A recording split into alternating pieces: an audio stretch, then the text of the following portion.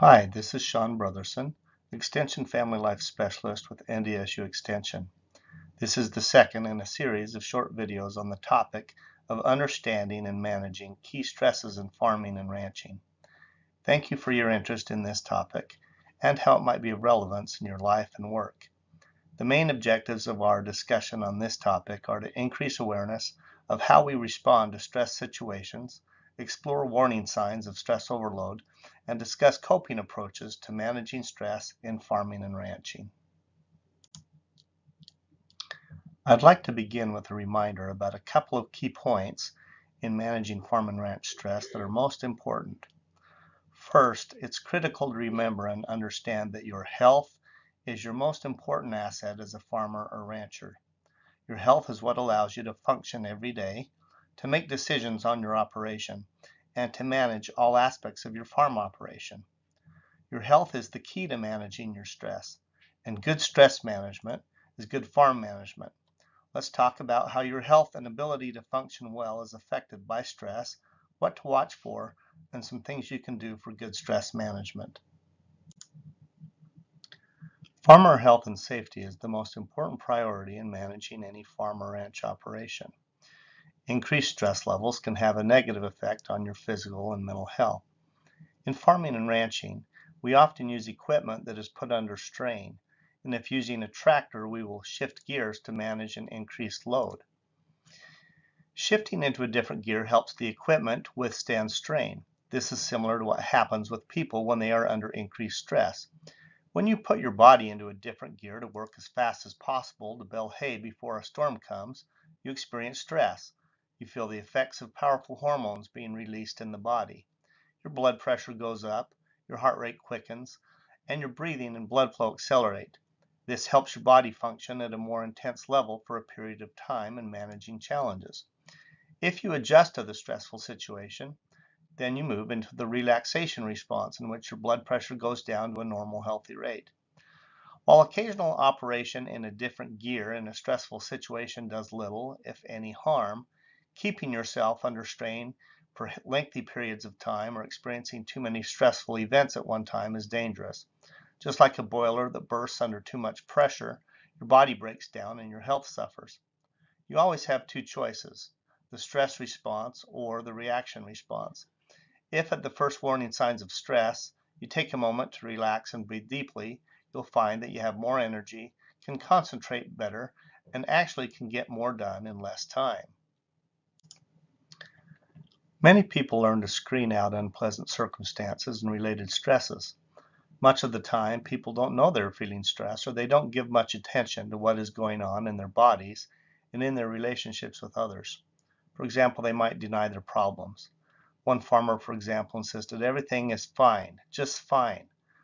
Truth is, his net income had dropped 20% that year and 15% the year before. He was denying the reality of the situation. Sometimes we might blame others. Another farmer who was feeling quite helpless because of an upcoming loan payment blew up at his wife for suggesting they take a vacation, saying, "There you go again, talking about ways to waste money." At other times, people may try to escape their situation through eating binges, spending sprees, or using alcohol or other drugs. Such avoidance efforts are attempts to screen out any unpleasant, uncomfortable stress alarms. But signs of stress are warning signals, like the flashing red light on the dashboard of a car when the engine is overheating or there's a mechanical problem. And they are warning you to pay attention, to slow down, and take steps to check for difficulty. If you ignore it long enough, the engine will malfunction. Rising blood pressure, a rapidly beating heart, clenched teeth, aching neck and shoulders, sweating hands and feet, a churning stomach, dropping sexual interest. These are all red lights flashing on your body's dashboard and warning you that trouble could lie ahead. These warning signals can occur in the physical, emotional, behavioral, and relationship dimensions of a person's life. If you ignore your body's physical signs of stress and strain too long, you invite real problems for your health.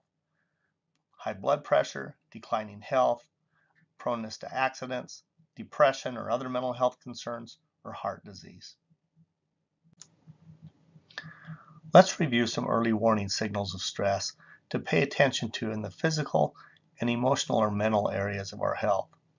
Review the signs indicated here and do a brief check of where you or someone you care about might be with regard to stress and any symptoms that stand out.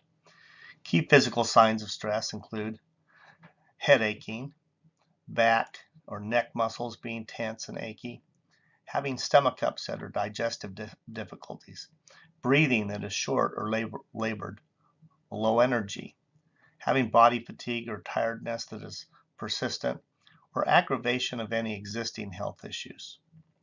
Key emotional or mental signs of stress include being irritable about little things like if anybody got the mail, carrying a sense of frustration or anger that feels ready to come out at any time, feeling impatient, restless, or unable to focus, feeling a sense of discouragement or hopelessness, wanting to withdraw from others or isolating yourself, having a sense of anxiety or panicked feelings, or feeling it's difficult to concentrate or feeling confused.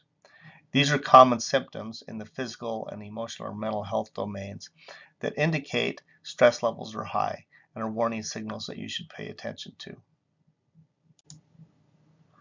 Let's further review some early warning signals of stress to pay attention to in the behavioral and relationship areas of our health.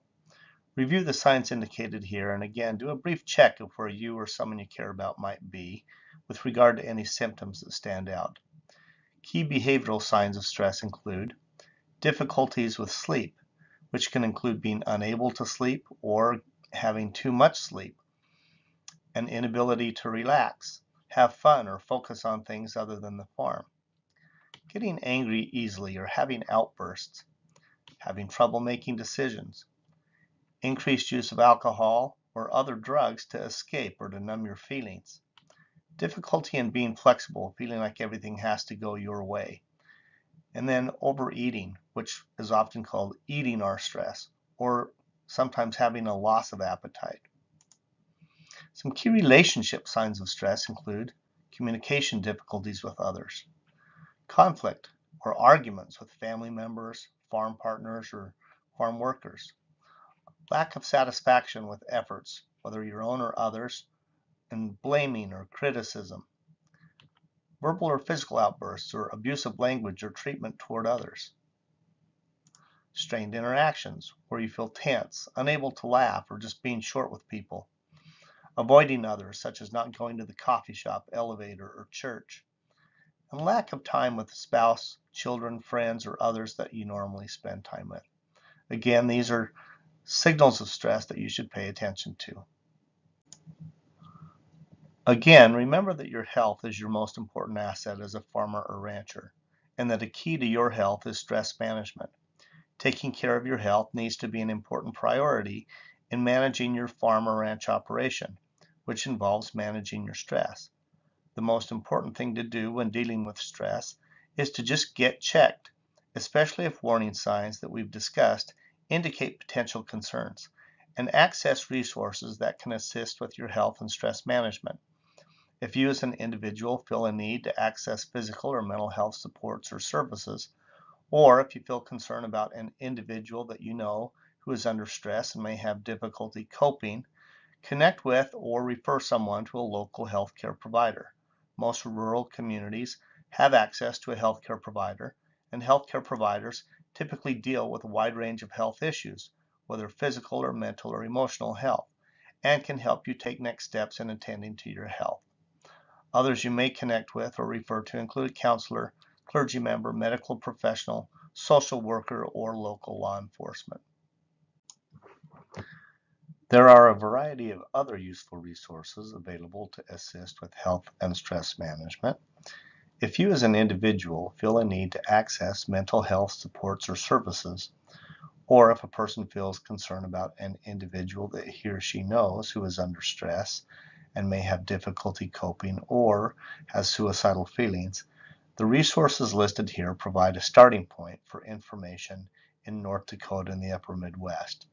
To begin with, you can call the 211 helpline number 24 hours a day, which is staffed by individuals and counselors who can provide information, services, referrals, or crisis counseling. Additionally, the National Suicide Prevention Lifeline is available at any time by calling 1-800-273-TALK or 1-800-273-8255. Please don't hesitate to call on your own behalf or on behalf of someone you know or are concerned about. Remember, your health and the health of others needs to be your first priority. The NDSU Extension Farm Stress website also has a wealth of resources on farm stress that you can access, and it can be accessed at www.ag.ndsu.edu/farm-ranch-stress. This concludes video number 2 in the series, Understanding and Managing Stresses in Farming and Ranching. Thank you for viewing this resource. We encourage you to seek out further understanding on farm and ranch stress by viewing the other short educational videos in this series. These and other educational resources can be accessed on the NDSU Extension YouTube channel or on the NDSU Farm Stress website. This educational resource has been supported and brought to you by the North Dakota Soybean Council and NDSU Extension, extending knowledge, changing lives.